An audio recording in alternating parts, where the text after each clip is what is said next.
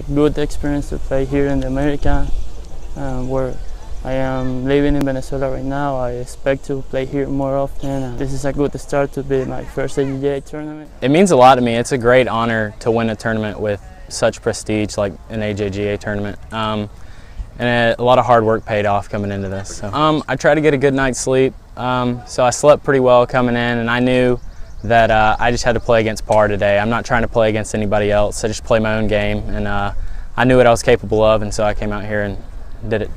It really gives me a lot of confidence going into the future. You know, I'm sure I'll be playing more, and I know that I have the talent and ability to win out here. I like the girls I played with. They were all really nice, and we had a good time out there.